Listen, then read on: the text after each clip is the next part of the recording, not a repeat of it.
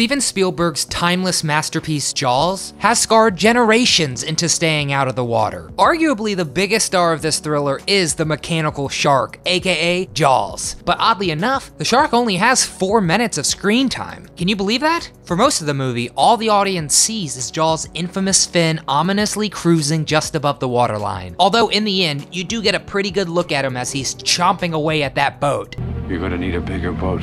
Yeah, I do think a bigger boat would have definitely come in handy. And who could forget that score? A remarkably simple yet deeply impactful composition consisting of basically 2 notes.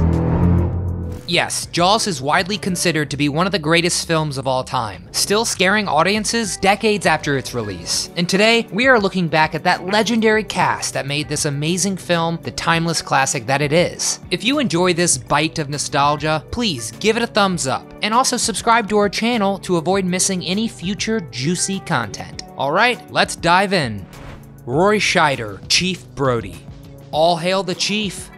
While Roy's acting career actually began in 1951, he really soared to fame with the 1975 thriller Jaws. And given the success of the first film, he would go on to star in its sequel, Jaws 2, as well. But Jaws is not the only classic film that Roy took part in. He also starred in The French Connection alongside Gene Hackman, which won a whole slew of Oscars, including Best Film Editing, Best Adapted Screenplay, Best Actor, going to Hackman, and Best Director. Now, Scheider was nominated for Best Supporting Actor, but lost a bit. Ben Johnson in the last picture show. Is it safe? No, it's not safe.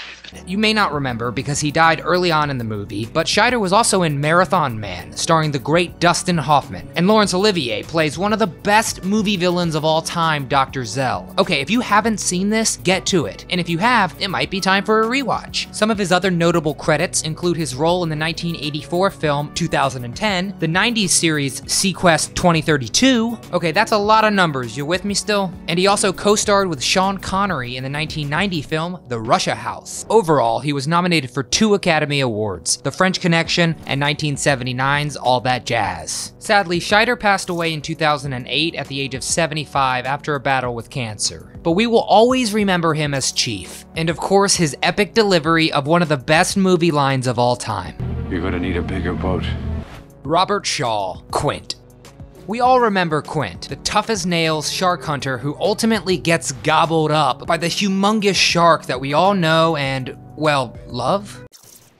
For that you get the head, the tail, the whole damn thing. Quint is a classically trained actor that spent his younger years in the Royal Shakespeare Company. This experience came in handy as he was nominated for an Oscar for his role as Henry VIII in the film A Man for All Seasons, which actually ended up winning Best Picture of 1966. Well, I dance superlatively. That's a dancer's leg, Margaret. It's safe to say Robert Shaw is one of the best character actors of all time. If you primarily know him from Jaws, it may be hard to recognize him all cleaned up in the Sean Connery James Bond classic From Russia with Love. And who could forget his role as the conned mob boss in The Sting with Paul Newman and Robert Redford. Shaw is most known for playing Quint in Jaws, an unforgettable role in an unforgettable film. Sadly, however, he was an alcoholic for most of his life, which seemed to run in his family. He was often drunk on the set of filming Jaws. At one point, he drank so much that he blacked out and needed to be carried back onto set. You want a drink? Drink to your leg? I'll drink to your leg. Okay, so we drink to our legs. Only a few years after the release of Jaws, Shaw unfortunately died at the young age of 51 from a heart attack. On the bright side, he did manage to get in a lot of great roles. Richard Dreyfuss, Hooper. It was a shark.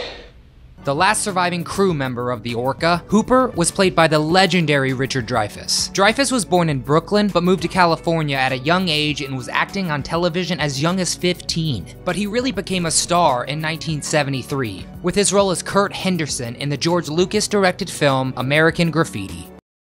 Someone wants me. Someone roaming the streets wants me. But who could forget his incredible performance as Hooper in Jaws? The chemistry between Dreyfuss and Scheider is undeniable. I mean, just watching Dreyfuss crumble up that cup is incredible. Soon after Jaws, Steven Spielberg cast Dreyfuss in another classic, Close Encounters of the Third Kind. But instead of hunting sharks, this time he is hunting aliens. Dreyfuss has been incredibly active in the entertainment biz for decades. One of my personal favorites is a comedy from the 90s, What About Bob? job. Dreyfuss plays a successful psychiatrist who is driven insane by his patient, Mr. Bill Murray. More recently, he played the infamous Bernie Madoff in a TV miniseries, and co-starred alongside SNL alum Chevy Chase in a Netflix film called The Last Laugh. Unfortunately, in 2017, Dreyfuss was accused of exposing himself to writer Jessica Tisch in the 80s. He responded by denying the allegations, saying that he had been overly flirtatious in the past and that he did regret that behavior, but emphasized that he, quote, values and respects women and is, quote, not an assaulter. Dreyfuss is still as busy as ever with 4 movies in pre- and post-production. Lorraine Gary, Ellen Brody.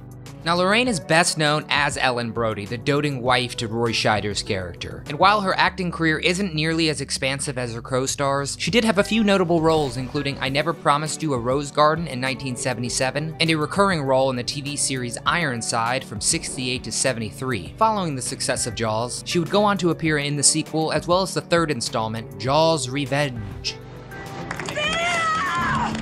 However, after the 3rd movie's release in 1987, she retired from acting altogether. Today, she spends most of her time as an activist. She is on the Human Rights Watch Women's Rights Advisory Committee, which she produced and directed a series of 14 educational videotapes for, and both of her sons have gone on to become film producers. It's pretty cool to learn about what Ellen Brody's been up to. Murray Hamilton, Vaughn. Enter the mayor of Amity, who insisted on keeping the beaches open for the 4th of July in the wake of great white shark attacks. Brody, sick vandalism. Aside from Jaws, he was also known for his roles in Anatomy of a Murder in 1959, The Hustler in 1961, The Graduate in 1967, and the very memorable The Amityville Horror in 1979. Wow, what a list. And let's add to that some huge TV shows like The Golden Girls and The Twilight Zone. I mean, Hamilton worked right up until his death in 1986, with his final project being the 1986 film Whoops, Apocalypse. Whoops, I didn't see that. Sadly, he died at the age of 63 from lung cancer, but that man had one heck of a resume.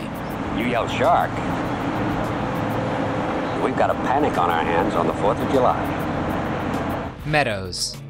If you remember correctly, Carl Gottlieb played the role of Meadows in the film, but he actually had a much bigger role behind the camera of Jaws, because he's best known for co-writing the script and penning those iconic words of one of our favorite movies. And that's not the only project that he's written for. He's also been a writer for the Smothers Brothers Comedy Hour, Mama Cass television program, and the Bob Newhart Show. And of course, he did also write the script for Jaws 2. Somebody would say, oh great, we'll need a bigger boat. Not to mention co-writing with Steve Martin, one of the best comedies of all time, The Jerk. He's also been involved in writers' politics, serving the board of directors in 1983, and re-elected for numerous terms thereafter. Additionally, he was the VP of the Guild twice from 1991 to 1994. Overall, just a true talent in the world of writing. And it was fun to watch him on screen too. He has not written anything since 2010, and at age 82, it's safe to say he's probably settling down now after creating some truly game-changing scripts. Jeffrey Kramer, Deputy Hendricks. Jeffrey Kramer has a similar trajectory as Gottlieb, because he too has a very important background behind the scenes. Kramer is a very successful producer in film and TV, co-producing 2 incredibly popular TV shows, The Practice and Ally McBeal. His role as Hendricks, however, was only his 2nd acting credit, his first being an episode of Barney Miller. He also appeared on hit TV shows like MASH and Happy Days, and Laverne and Shirley for a couple episodes each. And if you haven't seen our MASH cast then and now, check that video out next. Jeffrey has certainly found where he's supposed to be, because he hasn't acted since being in the pilot episode of Ally McBeal. But at 74 years old, he does have a new TV series in pre-production called H-Town. And we look forward to seeing that CBS-produced show about 2 Houston detectives. Can you believe it's been 45 years since Jaws was released? And it still continues to be a go-to summer favorite to invoke total fear of beach vacations. So tell us, was there any specific scene that you remember vividly, losing sleep over perhaps? Let us know in the comments. Oh, and if you enjoyed this swim down memory lane, it really would mean the world to us if you liked this video and subscribe to our channel. That way you won't miss a single throwback video that we premiere. From all of us here at Do You Remember, thanks for watching.